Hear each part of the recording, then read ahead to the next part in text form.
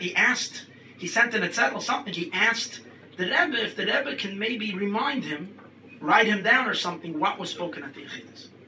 So the Rebbe answered him, Be'ez ha-Yechidus, Shechina medaberes v'chulu. The Rebbe said, B'shas Yechidus, the Shechina medaberes. And if it's Shechina medaberes, and I don't necessarily have to remember what happened. B'shas Ma'aser Shechina medaberes. The Rebbe doesn't gesagt, and Chassidim know this bepashtus. This is when the Rebbe speaks to someone privately in Yechidus. When the Rebbe sits Fabrengen after Fabrengen for over 2 years, and he talks, the Rebbe says, Anavu is zurückgekommen, learn the Pasha Shoftim Sicha. The Rebbe says that for thousands of years, the Rebbe says it doesn't say, but days Malachai and Chagi is butler, that says over there, and what's the Lashon? The Nevuah. What's the Lashon? The Stalka Nevuah, the Lashon. So the Rebbe says it doesn't say butler. It says the Stalka. It went away. But it doesn't mean, and he brings from the Rambam, that the Ein Sofik, the Rambam says, Ein Sofik, that before Mashiach comes, that Chazoras HaNevuah, who betnai, or something like that, before Mashiach comes, is coming back to Nevuah.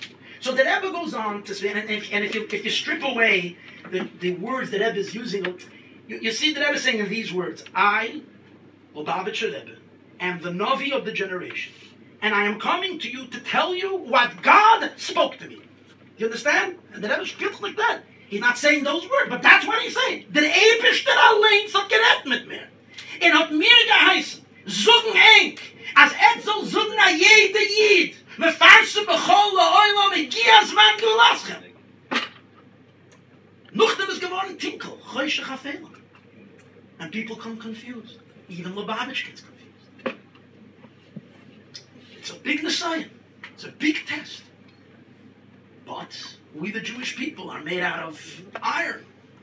And where do you see the iron? A small little shilichel over here in London called the Beis Mashiach of a Banda Akshanim. Akshanim. You look at them on the street, you say, oh, they're not Lubavitch, it's a right. Okay, let me ask you.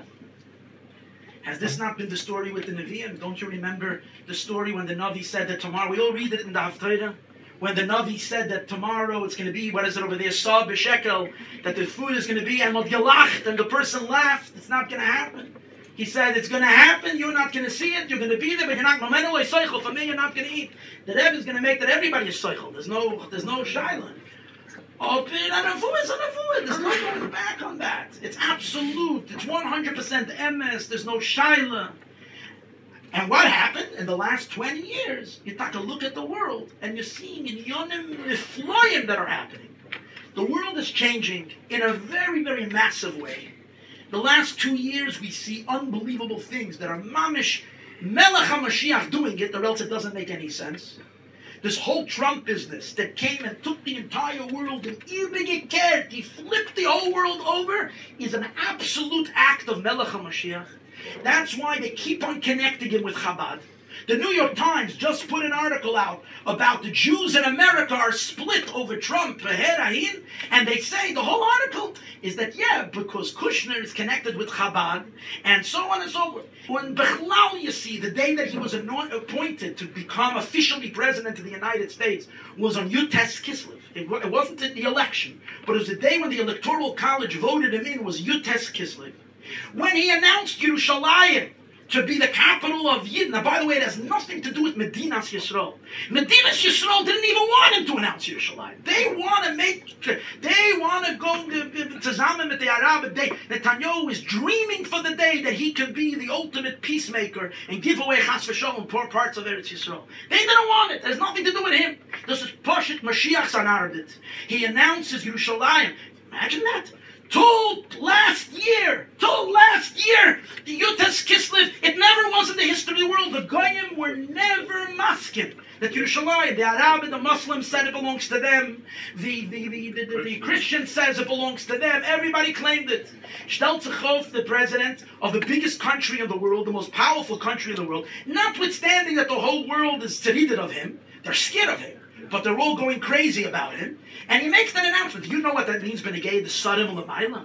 Do you know what it means that Lamaila, what we see down here is only a little reflection of the Sodom Lamaila that they had to conceive. And now Brazil is going to follow, and this one is going to follow. We're seeing in Yonim Nefloim That happened Yutes Kislev. And then a continuation to that. Who does he release from prison? Rubashkin's the first person. And you remember, and I remember just a year ago, how we felt like Mashiach was here for a day. Jeden felt that Mashiach is gekommen. There was such a hergish. Unbelievable. You see, Chav Ches Sivan is the day the Rebbe came to America. Chav Ches Sivan, the day the Rebbe came to America. Do yourself a favor. Take the Rebbe Sicha Tafshin Nun Aleph Chav Ches Sivan, where the Rebbe is explaining what is the meaning of him. He doesn't talk about himself. He talks about Nasiv Rein or whatever. But you see, what is the significance of him coming to America? The Rebbe said the significance is that this is the end of Matan Torah. Matan Torah comes to make shalom between the Eibishter and the world. When the Rebbe comes to America, he's bringing the ultimate chibur of Elyonim and Tachtonim. Fine. And it makes peace in the world. And from then comes peace to the nations. On that very day, Trump does the most craziest thing in the world. He has a meeting on Chav Ches. He has a meeting with Kim Jong-un. A guy who 2 months before, you remember, I'm not telling you, they were arguing who has a bigger nuclear button. He said, and this guy's a maniac. This guy could have nuked the world. And suddenly, boom, macht shalom. And the Rebbe spoke about all these things. The Rebbe says that this is all the koyach of Mashiach Tzidkenu that's causing all of this. We can go on and on and on, but I'm talking too much. So I want to say one thing. L'chaim Eden.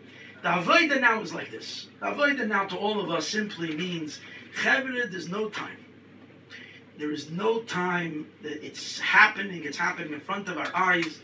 What we need to do, b'payil mamish, chaptz chassidus, learn, man. Because without chassidus, then you can't see it. You just can't see it. The olam kim haganayik, and you remain stuck in a chitzoniistic world, and you push it, not tuning into what's happening. You learn chassidus. The more you learn, and then you start learn the Rebbe sichas of don't only learn that, because to understand, you have to learn Tanya, you have to learn. Learn! Instead of make it serious. Commit to Skidman to Chassidus. This is not a joke. I'm not saying this because of a party line. I couldn't care less. I don't belong to anybody. The Lubavitchers don't like me today either. I became already a troublemaker. Verstehst? I'm not interested. I never came. I never tried to make anybody happy. I'm telling you the emes. This is the reine emes. This is the truth. Yegias man gulaschem. The Rebbe kehrt the Welt. Any second the Geula is coming. And therefore, we can't be caught by surprise. It's not going to be comfortable. So therefore, that we all take a chelik in that. The more chassidus we learn, we spread it to other Yidden, and we'll see any moment. It's happening, mamish, without a shadow of a doubt. Any moment that's going to happen. So we all say together, Yechi Adonenu, Morenu, Verbiנו, Melech HaMashiach, לעולם, l'chayim,